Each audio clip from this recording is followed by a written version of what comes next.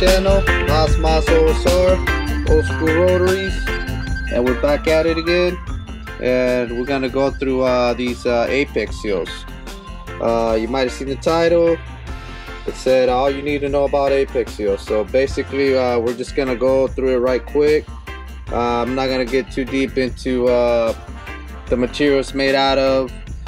What's the percentage of what metals? We'll leave that up to the engineers or the guys out there that are pretty much just making these Apic Seals. I'm mainly gonna focus on all the old school Apic Seals, mainly from the 70s. I do have some from the 80s, just to show the development and how far Mazda has come and where they started and where they're at right now. So I just want to run that by you guys. Before we get started, I want to go through what these Apic Seals really do in a rotary engine. And these basically take all the heat when it's spinning inside the engine. These seals take a beating, a real beating. You got compression going through them, you got cold cycles, you got the heat going through them, you got that spark going through them. So they take a really huge beating. So these Apic Seals do run a crucial part in the engine. Okay, so right quick, first and foremost, we got the 10A Apic Seal. This one came out in 69 to 71. When it came to the Cosmo, obviously it came out a little earlier than that. It came out in the 60s, mid 60s, 67. But these are mainly commonly found in the R100s and RX3 from 69 to 71. And so early on, Mazda started with the one piece. It doesn't have the little corner piece or the little triangle piece. And it's about 60 millimeters in width.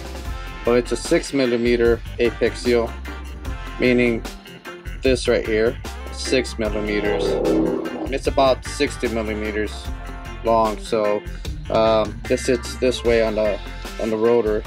So basically all you need to know is that yeah, this is a one piece 6 millimeter, and according to Mazda it's made out of carbon and special metals. I don't know what special metals are in there, but I'm just quoting Mazda. They, for some reason, they weren't specific about it. But if you look at the scientific book from Mazda, it says it's made out of carbon and some special metals. So it could be anything in there. It could be aluminum. It could be I don't know, iron. But basically, that's all you need to know. It's just a 6 millimeter Apic Seal, and it's a one piece. And if you're running a 10A in your R100, RX3, or Cosmo, this is what you got in there. Alright, so moving on. Alright, next we got the 12A twin distributor Apic Seal from 71 to 73. And these were commonly found on the RX2 and the RX3.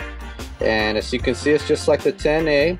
This one's a little longer. It's 70 millimeters, and it's 6 millimeters, just like the 10A.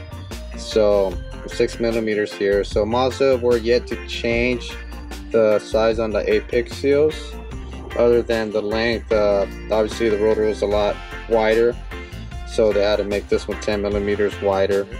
All you need to know that it's a 12A Apic Seal. It's a one piece, and it's a 6 millimeter, and it's a carbon. We all know it as a carbon Apic Seal.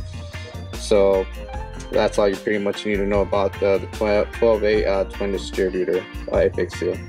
So next, we're moving on to the SA RX7 12A Apic Seal. And I wanted to show all these together because that way you guys can see the difference. So Mazda went from the 10A 6 millimeter, then it went to the 12A 6 millimeter. But once we get to like the late 70s, 78 to 80 from the SA RX7 12A, Mazda just switched it up to a two-piece on the 12A. I'm gonna show you guys the 13B how early on Mazda went this route. But for as 12A, that's when they decided to change it into a two-piece. So this is from an RX7, and basically all you need to know from this is that it's not a 6 millimeter anymore. It's a 3 mil. That's what a lot of guys refer to, or 3 millimeters. So it went from 6 millimeters to 3 millimeters, basically half the size. And early on, Mazda, according to Mazda, these were made out of 80% iron and some kind of special metals. Mazda decided to go this route after the carbon, just to make them a little stronger, make them last a little longer. But yet they were still in development, trying to figure out what worked and what did not work. So we could move on to. Don't want to talk too much about the 80s because I like to stick to more of the 70s. But I just want to show you guys something that's pretty interesting.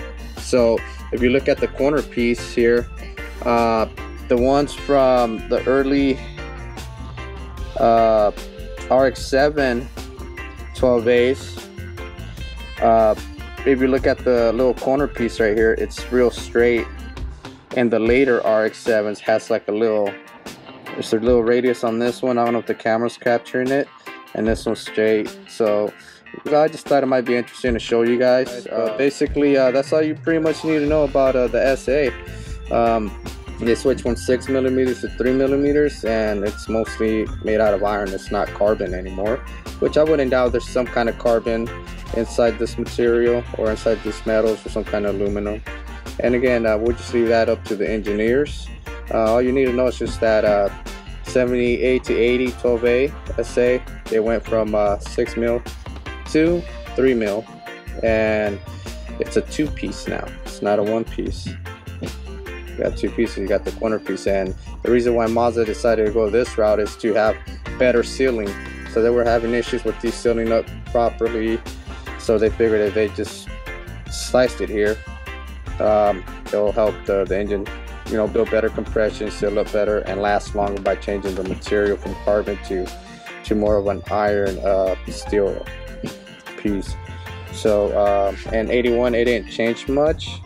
The only thing that really did change was just, for some reason, the corner piece. It's got like a little different shape. So alright, last but not least, we got the 13B Apic Seals here, and let's go ahead and start with the early 13B Apic Seal over here.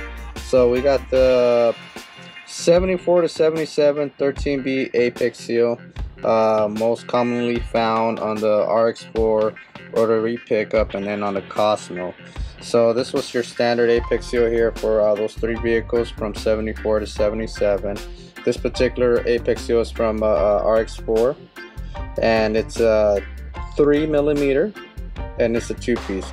So that's all you basically need to know from this 13B Apic Seal from this year, from 74 to 77. It's a 3 millimeter. They jumped from 6 millimeters to 3 millimeters, and it's 80 millimeters. So if you notice, Mazda went from 6 millimeters to 3 millimeters. It went from 60 millimeters on the 10A to 70 millimeters on the 12A. Now with the 13B, it jumped another 10 millimeters, which is 80 millimeters.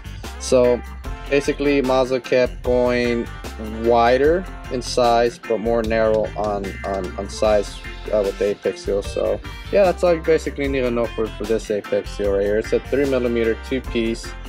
It's 80 millimeters in length, and it's mainly made out of iron and some, you know, other metals. So I did put these out here just to show you guys the difference in the development on the 13B. Don't want to take too much time on the 80s, but this is pretty cool and interesting. Mazda went from 3 millimeters to 3 millimeters in 85, still 3 millimeters 2-piece.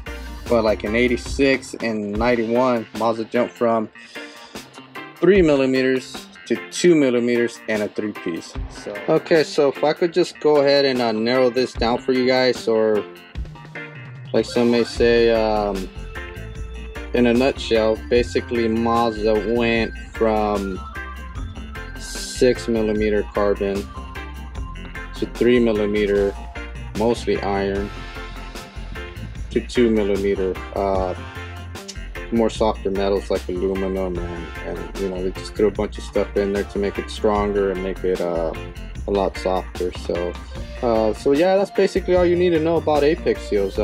Mazda went from 6 millimeters to 3 millimeters down to 2 millimeters, and the material did change, but that was because Mazda was trying to make something strong and soft at the same time, and something that could seal up as well. So there you go, guys. So you got a 3-piece, 2-piece, and a 1-piece. So Mazda has come a long way from the 70s up until now, but you know, I'm still be working on these right here. 6 millimeters, some 3 millimeters, but definitely 6 millimeters.